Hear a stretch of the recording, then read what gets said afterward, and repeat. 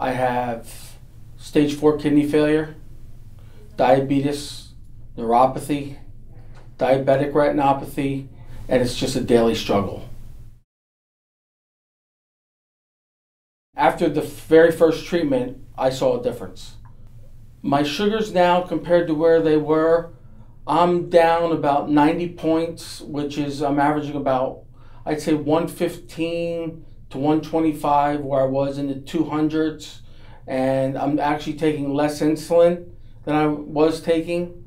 So that's a big difference. I was on a pill called Lyrica that is for neuropathy. I don't take it anymore. That's one of the pills I was able to stop. Nexium for my gastroparesis. I used to wake up every morning throwing up. Dry heaving, throwing up, just that's how my day would start. And I'm off it. I was taking 2 Nexiums a day.